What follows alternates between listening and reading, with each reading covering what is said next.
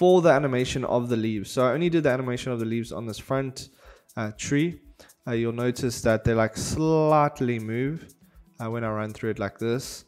So to do that, it's really simple. I'll show you how to do it on this back tree here. So the first thing you want to do is create an empty.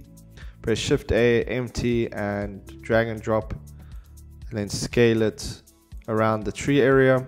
Then for the leaves themselves, we want to go into our edit mode and then click on this top one and say select, and it should select all the leaves just because there's two separate material or three separate materials. So once you've selected all the leaves, we can right click and say separate selection. This will separate the leaves from the rest of the tree, which is what we need. We're then going to add a displacement modifier. So let's go to our modifier tab, go add and hit displacement. It'll look weird at first, but let's create a new texture. I already have one set up, so let's create a new texture. And then from there, we can just go down to our texture properties and make sure that it's set to clouds.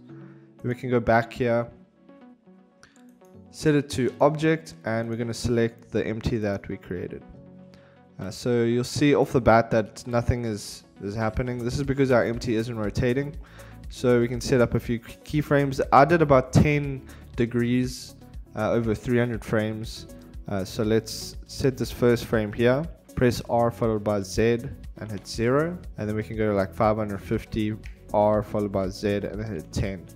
And now what you'll see is like some slight movement between the two. And also what you want to do is just right click and make sure you set interpolation mode to linear, just so there's a more consistent movement throughout the timeline. If you want to use this exact markup, it will be available on my store.